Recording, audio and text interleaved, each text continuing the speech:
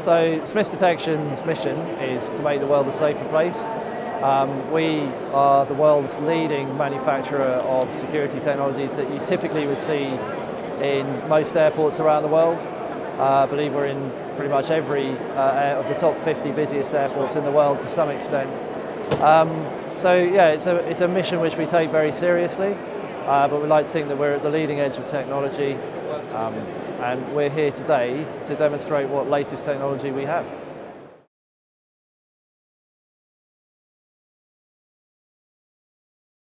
So it's the fact that threats are so difficult to predict. So obviously our job is to try and stay one step ahead of the bad guys.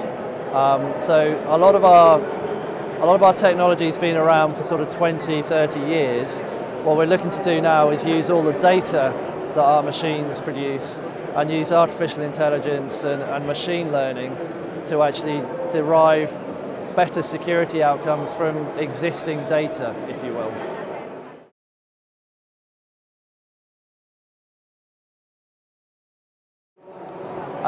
Well, to do that, you need to have much better collaboration across the industry. So I'm talking obviously between vendors, other vendors that you'll see here at the show today, but also with competitors. More and more, the discussion from our customers is, will you work with XY competitor?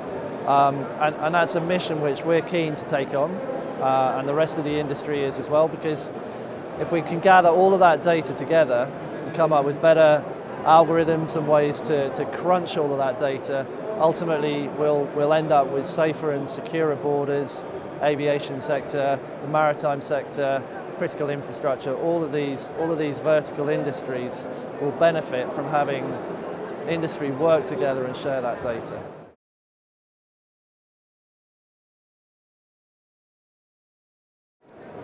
All technology excites me. I'm a bit of a geek. If you look, to take our stand for instance, we're moving into new platforms, as I've mentioned to you, that can take inputs from up to sort of 500 different vendors.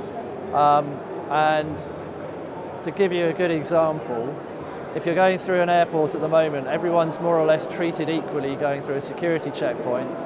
If we could actually use data and algorithms to, if you will, take more of a risk-based screening approach and differentiate.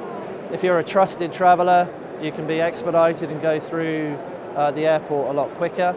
However, if you're on a watch list or you're a person of interest, you may have a few more questions to answer, your bag may be checked more thoroughly, etc. So that's really where the conversation's going at the moment. The narrative, particularly with aviation, is along those lines. And I find that quite exciting actually. From a personal point of view, I'm all for travelling through an airport much quicker and happier.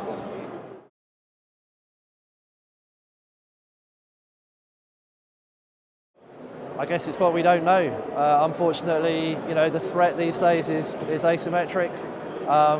Conventional understanding about how bad guys and good guys the bad guys try and do harm is just evolving in ways which we find difficult to predict.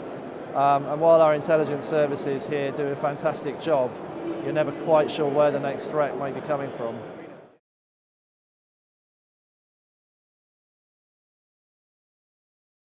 It's just a fantastic forum. I think the facilities here are great.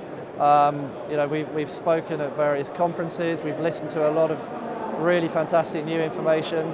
And then on a more traditional level, having the stand here has been great. We've had a good mix of customers that are known to us, but also a lot of new customers interested in the new technology, and it's just a great environment to be able to market that.